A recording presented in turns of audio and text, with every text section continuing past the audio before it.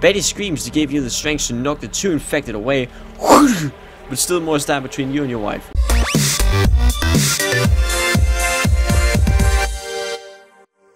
Hello there everyone, and welcome.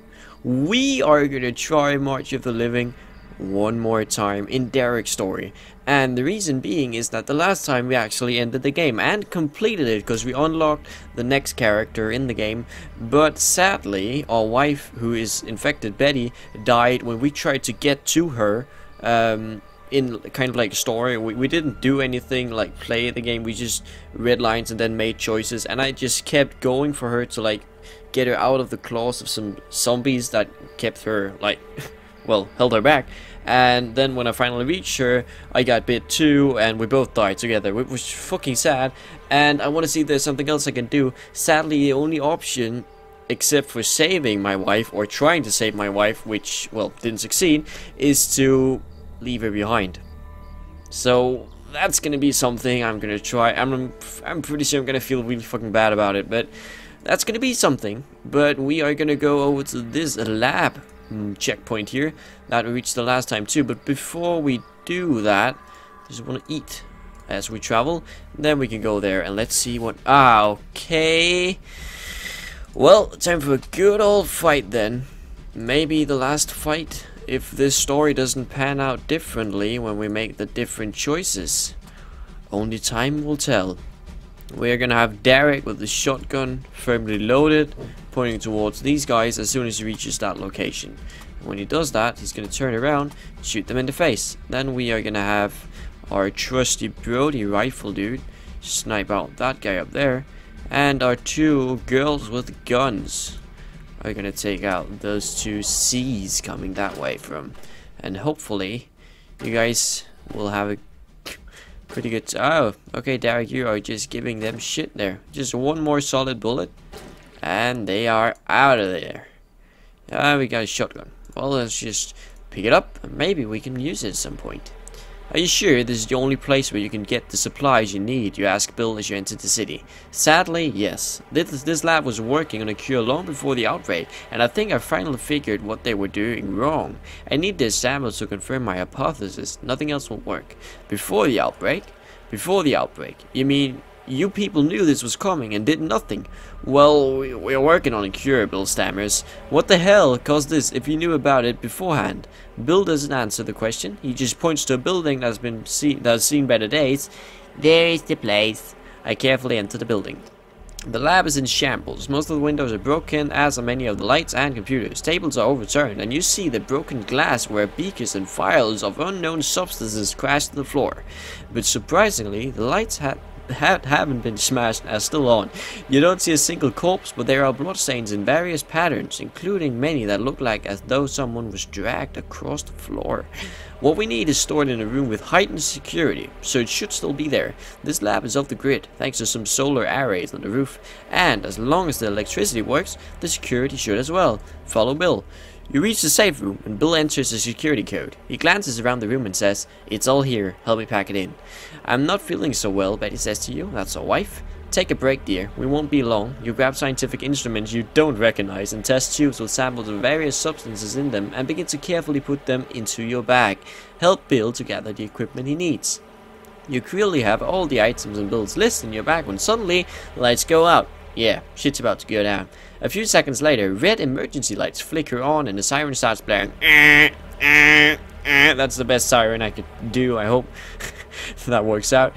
You said this lab had its own power grid. What's going on? I don't know, some sort of electrical failure, Bill suggests. The security system is set to trigger if the main power goes out while the safe room is being accessed. Hurry up and finish gathering the needed equipment. There, we have everything, I think, Bill says. You think? You start, but before you can inquire further, you hear a shout from outside the room. "Derek!" Betty cries as a screamer jumps on her, with more watchers closely following behind. The alarmed master approach until the last moment. Betty's shout as more infected grab onto her, and others pour into the safe room. "We need to get out," Bill shouts. "There's an emergency exit on this side." So we got one option, help Betty. We got number two option, leave Betty behind. I'm gonna do this. I'm gonna keep helping Betty until she says herself, "It's okay, you can let go," which is fucking sad still, but then I know I'm not just like, fuck you, Betty, and then dash out of there. I don't know if I got too close, and when she tells me it's okay, I can let go and just escape, it's already too late, but that's the choice I'm gonna have to do. Help it, because just leaving now, I'd feel fucking bad. I don't even think I would want to do the next story, because I would be scared the same thing would happen, and I would feel really fucking bad. Did I underline that? I think I underlined that. Help Betty. And we lost 1 HP. You don't even consider the option of leaving. Betty is worth 1,000 lives to you. As you make your way toward her, a rudder claws at your arm, but you barely notice it as you shove it out of the way and smash its skull. More rudders stumble into your path. Keep fighting your way to Betty. Leave Betty behind. Keep fighting. 2 more rudders latch onto you, but you don't even feel it as they dig into your flesh. Your vision is blurry, and the only sense that seems to be working is your hearing. Betty screams to give you the strength to knock the 2 infected away. But still more stand between you and your wife. You are so close. Don't leave Betty behind. Leave Betty behind. You are so close. No, Derek, please. Just leave me. Here's the point. Betty cries in a voice of utter anguish as you kill yet another rudder. Through the horde, your eyes meet Betty's and she mouths, I love you.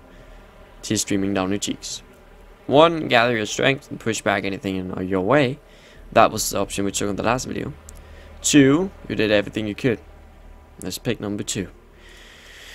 You glance back one last time, but you can't see Betty anywhere in the crowd. You leave through the emergency exit, find Bill waiting for you outside. He doesn't ask about Betty, instead he just says, if I'm going to make the cure, I need you to help me. Crack. You interrupt him again, this time with your fist. Yeah. You leave him behind, unconscious as you stumble across the street. Your vision is blurred by tears, and the only thing you can hear is the distant echo of Betty's screams. Oh, fuck. What's life worth without her, you think? Then your mind wanders towards the shotgun you were carrying. Oh, am I gonna kill myself? The only left option is close. Maybe... Yeah. Holy shit. There is no way to get out of this. That is the end of Derek's story. A fucking sad ending. He kills himself. Well, just one of him. He kills himself, not himself's. Oh. Okay, well that became a short video too, but that was Derek's story. Really different from the 2 previous ones, Greg's and Anna's. You can find them in the description just below, I'll post them there. Wow. Wow is all I really got to say. March of the Living is an awesome game, and seeing Derek's story being so sad and not have a happy ending, because both Greg and Anna's had very happy or partially happy endings, really it baffles me.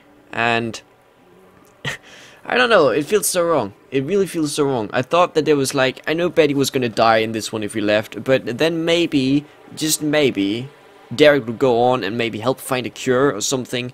But no, he just shot himself. And I mean, if you really love someone that you feel really strongly for, that you love, suicide is something that a lot of people actually consider. And it's understandable, because if you shared your entire life with this person and you truly love them, like they're a part of you, it's like you lost a part of you and you just don't feel like the same person anymore, and then killing yourself is an option that you consider. I understand that. It's never an option you should take, of course. If you ever feel like that in any sort of way, find someone to talk to that you trust and let them help you. That's the only way that you can fix whatever you feel is the problem. So please remember that. Whoa, the screen got bright all of a sudden. Thank you everyone for watching this really sad episode. That was the end of Derek's story, but the next one is gonna be Blake. And as a little teaser, Blake worked as a private security contractor for 15 years, dealing with missions the government didn't want to be directly associated with. Holy shit. Now that the world has changed and wars are no longer fought, he offered his services to protect a group of helpless people. Okay, so now we have this sort of agent security thing that is gonna, well, kick ass, because he's an expert in both pistol and rifle and an intermediate shotgun, and he's got endurance. He starts out with an automatic rifle, haven't seen that before, combat knife, first aid kit, bandage, and a flashlight. Holy shit, this dude's gonna be awesome, and I can't wait to see what his story has to offer. Hopefully it'll have kind of a better, more, just a little bit more happier ending than this one had. But most importantly, thank you everyone for watching. That was just a little teaser to Blake's story, and until I see you in the next video or at some other point, have a good one, and if you haven't subscribed yet and liked this video, it'd be awesome if you could subscribe. But most importantly, thanks for watching, bye bye, have a good one.